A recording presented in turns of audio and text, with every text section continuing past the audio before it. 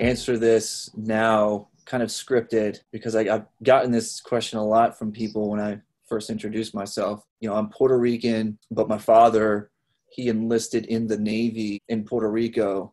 And as a result of that, we moved from Puerto Rico to Virginia where he was stationed. And I moved there when I was 4 years old. And, you know, I've really lived in Virginia up until I moved here in 2016. So I've spent the majority of my life in Virginia.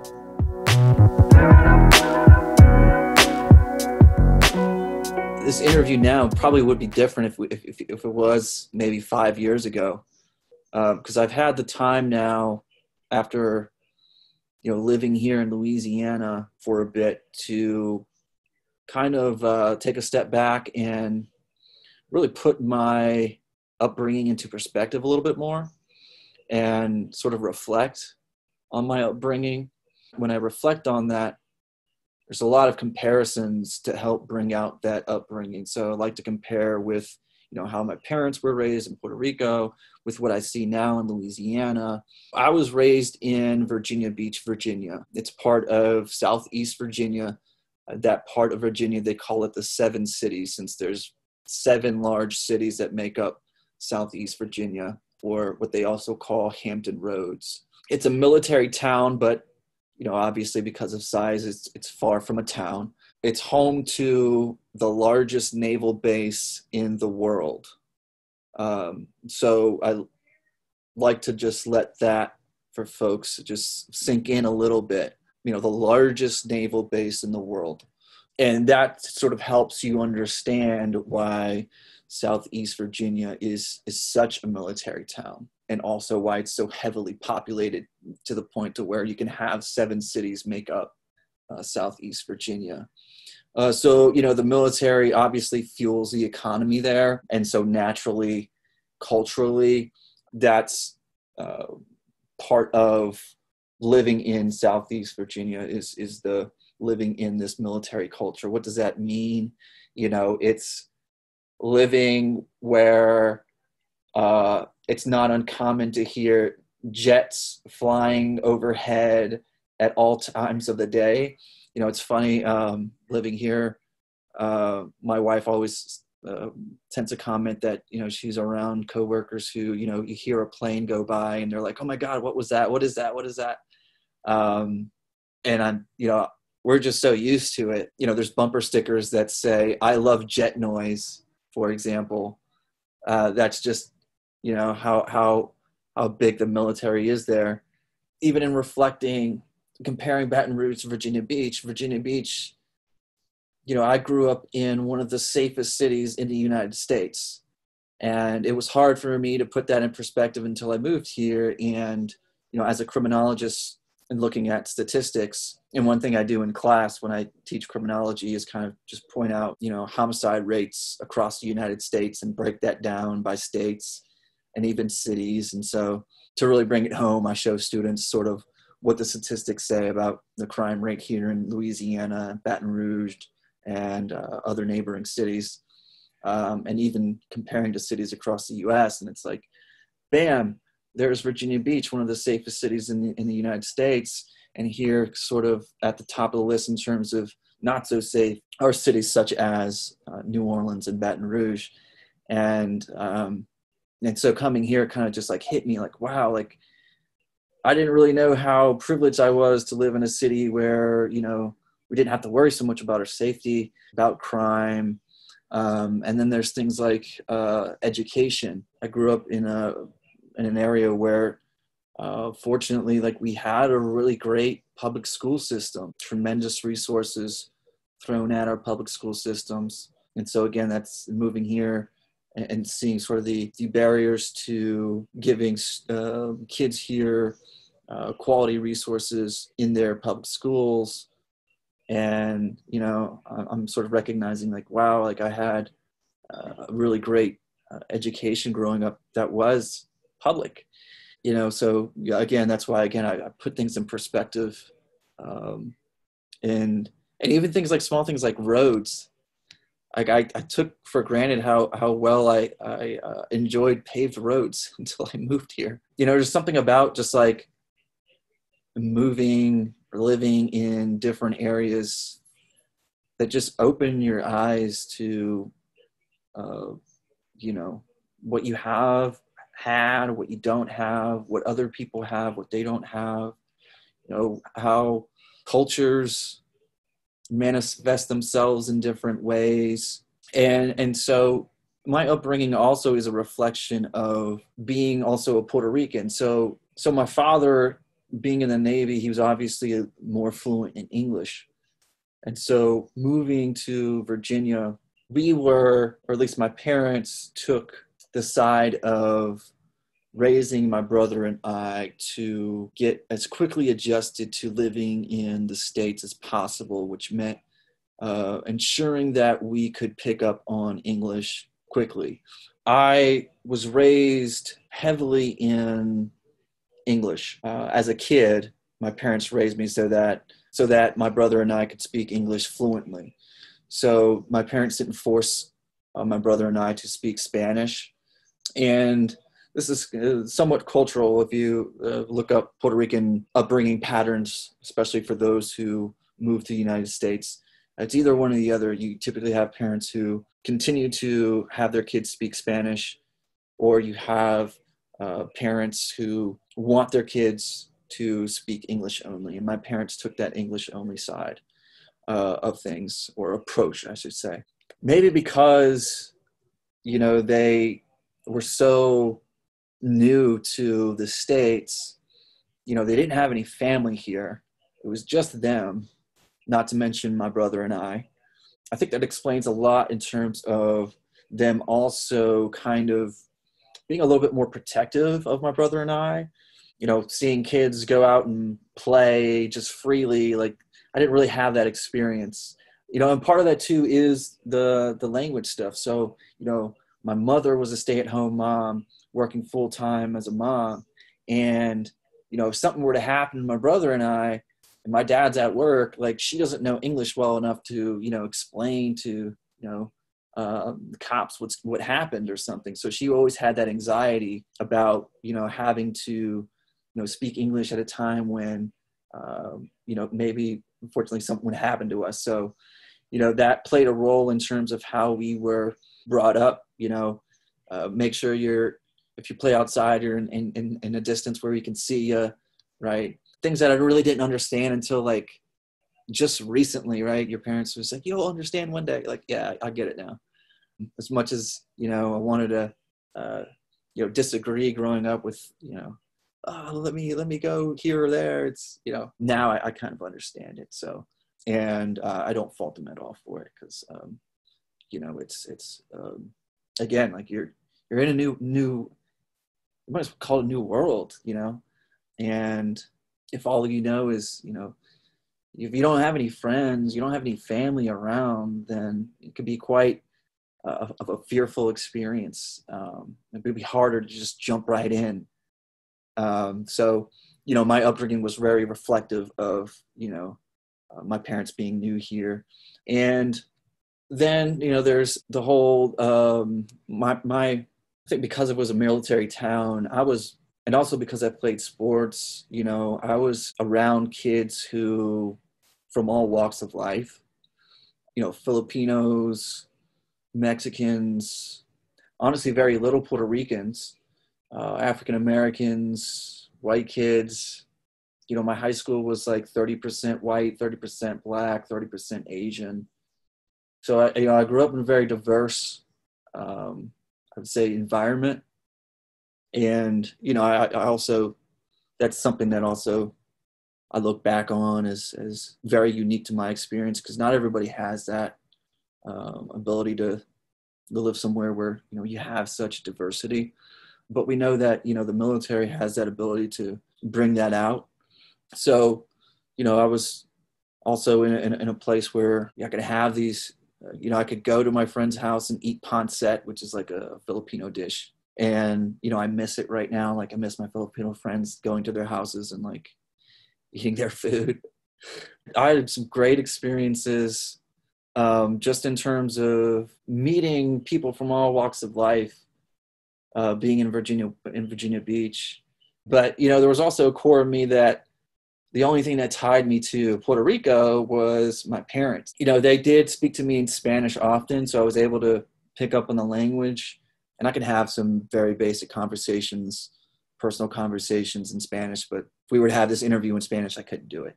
All I knew about Puerto Rico was like the food was something that really tied me to being Puerto Rican. My mother would always cook Puerto Rican food. And that's something, again, like now it's like, oh man, just like I miss coming home and, there's mom cooking rice and beans.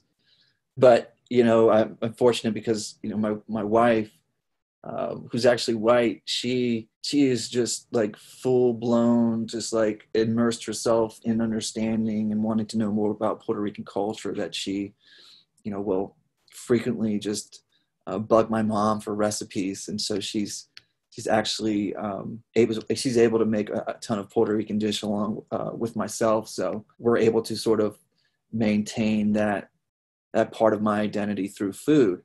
And, I, as a kid, I was able to go back to Puerto Rico here and there, but not often. And again, like I said, there was not many Puerto Ricans living in Virginia Beach either. So, I didn't really have Puerto Rican friends or anything. Most of my friends were white or black or Filipino. I didn't have my first sort of friendship with a Puerto Rican until college. He was my roommate, but he was also somebody who, he was actually born in Connecticut. His parents were Puerto Rican, or are Puerto Rican. So, we were sort of similar in that way in terms of, being raised in the States. But then I always had that sort of part of me missing, was more of friendships and social ties to Hispanics and Latinos, which I really didn't get until I came here to Louisiana. So that was unique to my experience here, and we can touch on that later. But I'd say that my upbringing is unique in terms of that, somebody being born outside of the States, from somewhere that speaks a different language. They move here, and now parents are having to adjust to having to raise a child that has to adjust to living here, and they don't even know what the culture is like here either. So I'm very sure that they were just beyond scared for my brother and I, but they did an amazing job. But then I had to obviously find my own way, given in terms of having this identity that's, I'm Puerto Rican, but here I am living in obviously predominantly white spaces, but, having to adjust to that culture. And so on all that brings. So again, that idea of being, I've got to adjust to living like an American while also maintaining this Hispanic side of me. And it's, sometimes they can push you and pull you. Sometimes they don't mesh well. Sometimes they do. And, sometimes it just depends on where you are, that, obviously what kind of identity is coming out now. So yeah, I'd say that that's been my upbringing for the most part down there.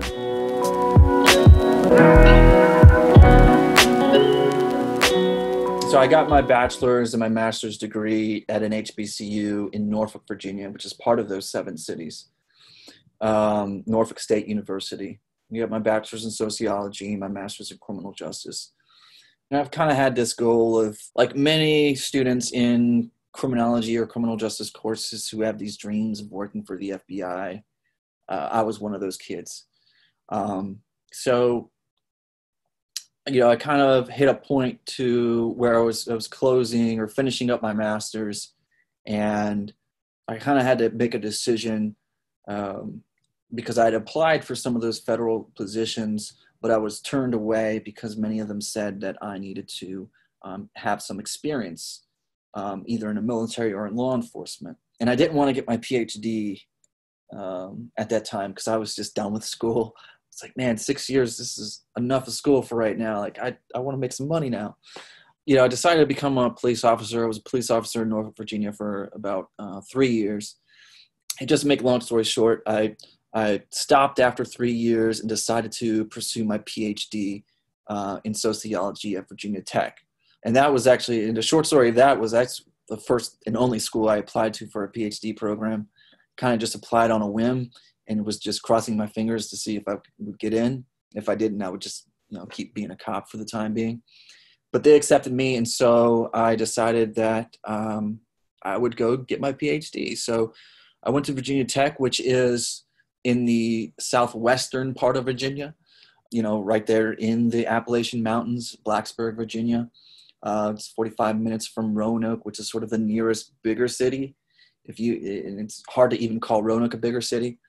That's sort of mountain living. It's beautiful. And that was quite different from Virginia Beach, where I was raised. And, I lived 10, 15 minutes away from a beach. So right now in the summertime, I'd actually be on a beach right now, which I miss, of course. Having that luxury of just having a beach right there. I miss that so much. But, spending 4 years in the mountains in kind of like a secluded small college town, and it's kind of that stereotypical college town where, when school's in session, the town is booming. When school's not in session, it's just a ghost town because without it's just a population of about 40,000 people there in Blacksburg. So it's a small town, but just absolutely gorgeous because there's mountains everywhere. So I had kind of, that part of my life was kind of just like this period to kind of just like step away from the fast-paced life that was, consuming me there in Virginia Beach and the Seven Cities, sit down and just focus on studies for 4 years, get my PhD. I fell in love with the mountains. I also, I can miss the mountains right now. But, so I got my PhD in 4 years, and that was in 2016 when I graduated. And then that's what brought me to Louisiana. So I hit the job market fall of 2015, got accepted for the position. And then I came here in the summer of 2016. So that was right when, we had Alton Sterling happen, death of Alton Sterling. And then the shooting of the officers, nearly a month afterwards, and then the Great Flood. And then sometimes we sprinkle in there, also Mike the Tiger died. And then Les Miles got fired. So, I moved here summer 2016. And so the position at LSU as a professor in the Department of Sociology is what brought me to Louisiana.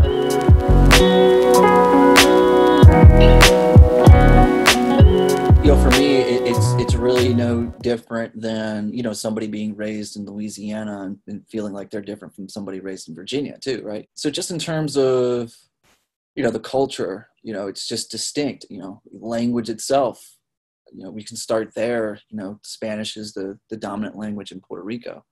It's not in the US, but then you have every other kind of different distinction, Puerto Rico is also, has a rich history of colonization. The Spanish colonized it. And so that's also a part of, unfortunately who I am, is that's part of my history is colonization.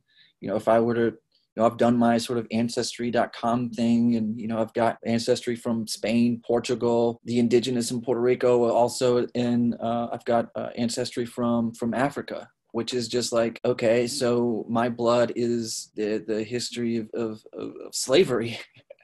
It's not, that's part of Puerto Rico. And so that's just a part of me too then, right? I like to make that distinction just because, again, culturally there's distinctions, again, language, there's food, right? Although when people say explain Puerto Rican food, there is almost a sense of, you can almost quite draw some comparisons to Louisiana food there, but it also has a lot to do with, again, slavery, so, we eat a lot of rice, we eat a lot of beans, Plantains is huge. But just foods that were brought to the island as a result of slavery, but also mixed in with some of that indigenous cooking. And then, culturally, music, I like to think music's a big part of my life, and in terms of also making a distinction or also explaining my upbringing. My parents on Sundays would always be playing salsa music. And so that was also a way to sort of, for me to help gain attachment to that Puerto Rican identity, was through music, right? Or television. My mom would always be watching, the telenovelas on TV. So there was aspects that were of my life where I was able to connect with that Puerto Rican identity. But then there was also this other side to where I was pulled to more of the being what we say Americanized, right? So, I could pick up on more American style music growing up. So my musical tastes are just crazy broad. And I think that's just a lot to do with, my upbringing, really. Even it's so, in high school, again, because it was so diverse, hanging out with friends who would put me on to hip hop, or hanging out with friends who would put me on to b-boy dancing or the car scenes, things that just aren't big parts of Puerto Rican identity, but it's part of the cultures of different other peoples. And it's like, all right, well, I'll soak that up. So I've been kind of a sponge throughout my life, I'd say. So that's, again, why I like to say that, I make these distinctions in terms of my Puerto Rican identity and this American identity. But, there's also times when some of that gets challenged and makes things kind of weird. Like when I introduce myself, or I am introduced to somebody, for example, who is Hispanic or Latin American and he speaks Spanish, sometimes they'll sort of immediately start speaking Spanish, and I'm just like, oh, whoa. And then my anxiety kind of kicks in because I'm not fluent in Spanish. And sometimes there's just an assumption that if you say you're from Puerto Rico or any other Spanish-speaking country, that you kind of automatically should be speaking Spanish. So for me, that's, it's just not the case. Like, for example, 2 weeks ago, I got an email from somebody who emailed me completely in Spanish, and I was able to sort of take my time and translate it, but I really couldn't respond back in Spanish other than a few little words to kind of communicate that, look, they wanted to actually have me as an invited speaker for a conference in Mexico. But the caveat was I needed to speak Spanish. So, I very briefly had to just kind of communicate, like, look, I can't do this. I don't speak Spanish fluently. So there's just that kind of, sometimes that assumption that's put on people with, Spanish-speaking descent. And so I've had that experience at times that kind of just challenges what it means to be, Puerto Rican, or from any other Spanish-speaking country. There's these, I see these discussions often on social media about, people who feel like their identity is under attack because some people suggest that, you're not, for example, Puerto Rican if you don't speak Spanish, right? And, that's difficult because while it is, the language of my people, I'm very comfortable now saying that, I am Puerto Rican. Like, say what you want. I'm Puerto Rican, and I'm proud to say that. But again, we still have these sort of, I guess, identity challenges to our identities out there. I'm not immune to facing those challenges either.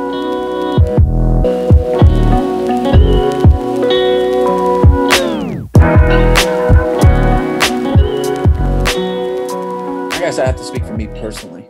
It's not been difficult for me to actually have to reconcile with my, being a police officer. And I don't think it should be any different than, say, for example, LSU as a university having to reconcile with, maybe any of the racial injustices that it has done as a university, right? And asking its professors and its staff to acknowledge maybe things that, are contributing to injustices for minorities on campus, right? It's only with facing that we're going to be able to build, a better society, a better humanity.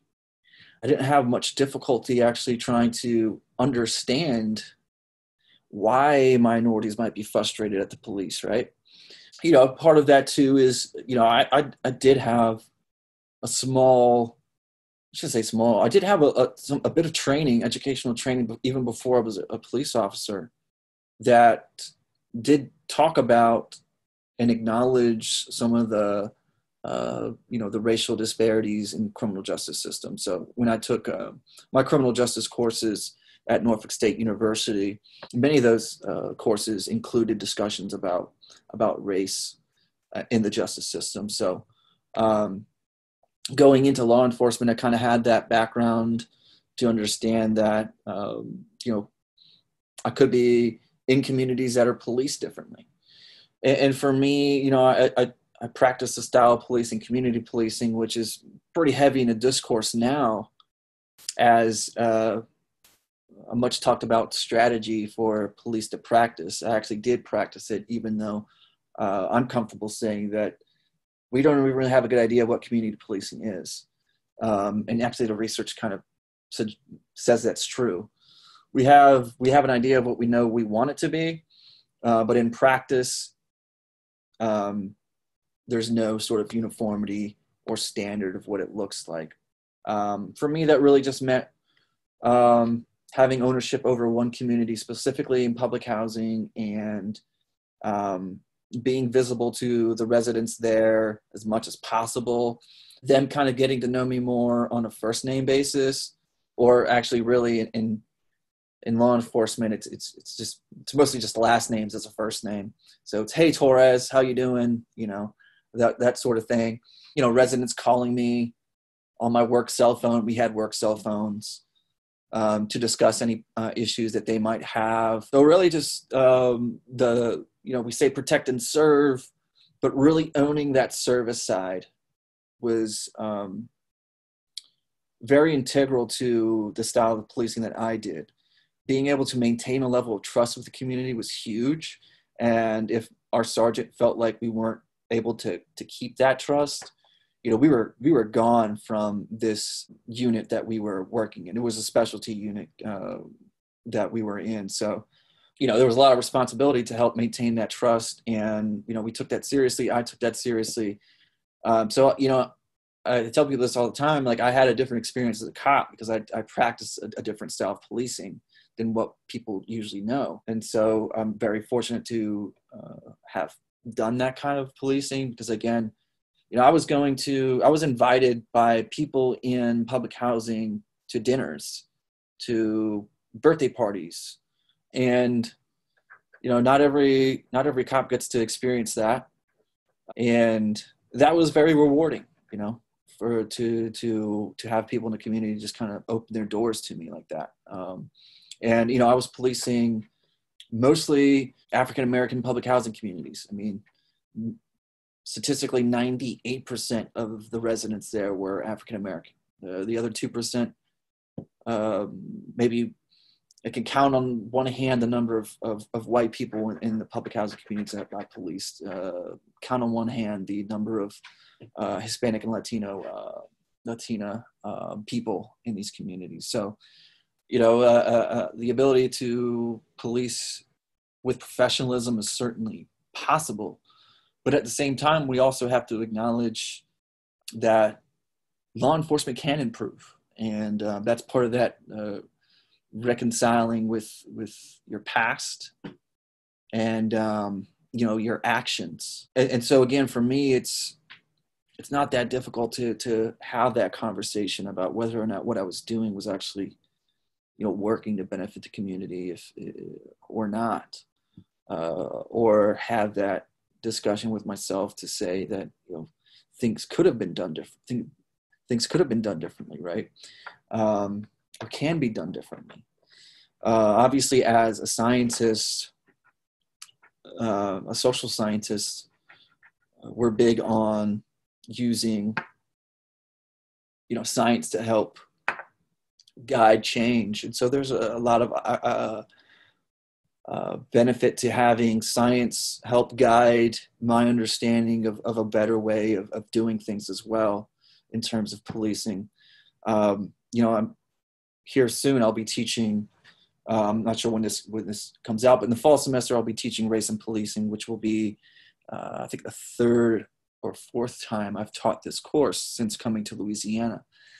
And that's kind of another outlet for me to have to confront that history of law enforcement. So, I take a very direct approach with that course by emphasizing the history of race and policing. So I did my due diligence in terms of wanting to know more about that history and confront that history to understand how do we get here today.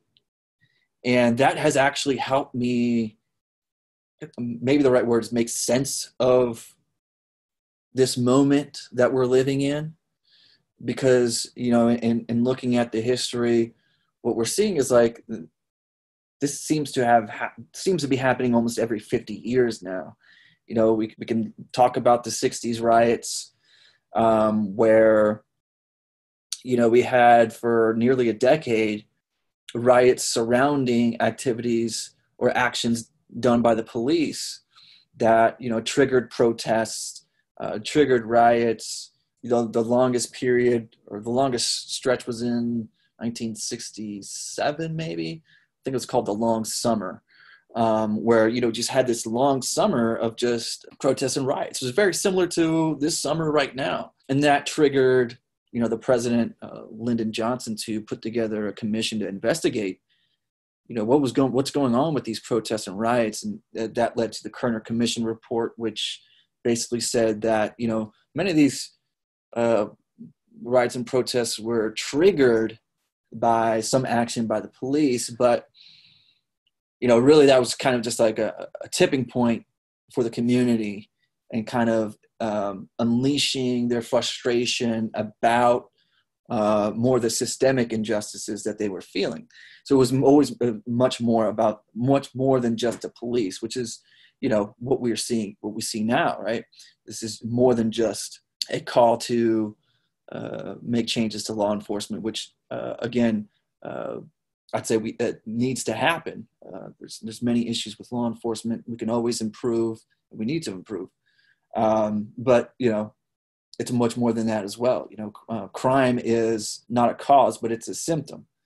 So, acknowledging that there's other ways to address crime than just throwing law enforcement at it, right?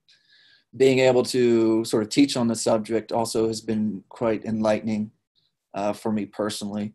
Again, I really haven't had difficulty to have that reconciliation, other than to say it is just it's different because, it's one thing to teach about that history, but we're living in it now, right? So it's like, I always try to make that aware to my students. It's like, you realize you are living in quite a historical period. As much as we do talk about the 60s, realize like, this is very much like the 60s. Understand your presence in history right now.